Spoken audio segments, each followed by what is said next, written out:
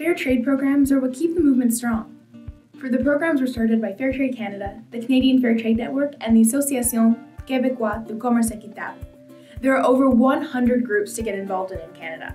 There are 26 fair trade towns, 32 campuses, 20 schools, 9 faith groups, and 53 workplace designations. So let's unpack that a little.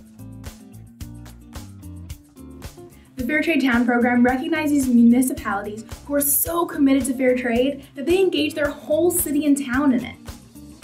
Fair Trade Vancouver became a fair trade designated city back in 2010. The steering committee for it is called Fair Trade Vancouver, which is also a registered nonprofit. Winnipeg has also made headlines in recent years for its 2017 Fair Trade Town designation. Winnipeg, as well as other cities around Manitoba, have been trying to push for a province-wide Fair Trade Manitoba campaign, hoping to be the first province with a provincial designation. The Fair Trade Town program in Canada is part of a global movement that, as of 2017, has over 2,000 fair trade towns worldwide.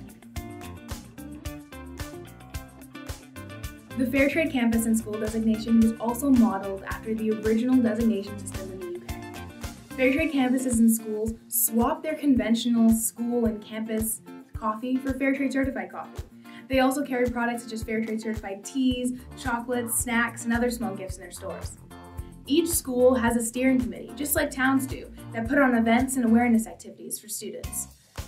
Each campus in Canada also participates annually in Fair Trade Campus Week every September. And these schools do all sorts of cool things. SFU partnered with Starbucks to do a pilot project to get Starbucks to start carrying Fair Trade certified coffee in their campus store. After that, it was such a success that there's now Fair Trade certified espresso at campus Starbucks locations all across the country. In 2014, McGill tried to break the world record for the world's largest brownie, and they succeeded. The world's largest brownie was all made of Fair Trade certified ingredients and weighed in at over 4,400 pounds.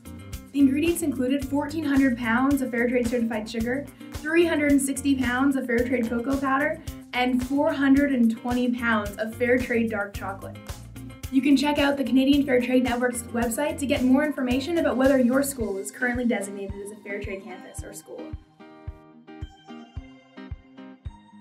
In 2016, the Faith Groups, Workplaces, and Events designations launched in Canada. Faith groups and workplaces are just like schools, campuses, and towns. Organizations decide to swap their conventional products for Fair Trade certified alternatives. They also commit to educating others about fair trade and its importance. The events program is a little bit different. It gives those who do not meet regularly the opportunity to still educate others about fair trade. You can designate private or public events, such as concerts, fairs, and festivals, or even birthdays, picnics, and weddings. In BC, the Vancouver International Soccer Festival is fair trade designated every single year for its partnerships with local fair trade suppliers. It has soccer balls, coffee, food, and fair trade organizations present at every time it has an event. The Fair Trade Ambassador Program was created to give interested and active citizens the opportunity to participate in the fair trade movement even if they aren't a part of structured organizations. These ambassadors can take part in all sorts of fair trade projects and initiatives across the country. The Fair Trade Ambassador Program emphasizes the fact that one person can make a difference. We've made an entire video about the Fair Trade Ambassador Program for you, and if you're interested, you can take a look in our archives. Remember that these designations aren't the same as certifications. Certifications are the labels that you see in the products that you buy in the store, and these designations celebrate the organizations that advocate for those products. If you're interested in getting involved with the movement, these programs are a great place to start. The Canadian Fair Trade Network also has a volunteer resources page now, where you can go to find out more information about how to get involved in different organizations across Canada. You can visit the cftn.ca for more information, or you can check out our archives. for our fair trade videos for more information on the fair trade movement.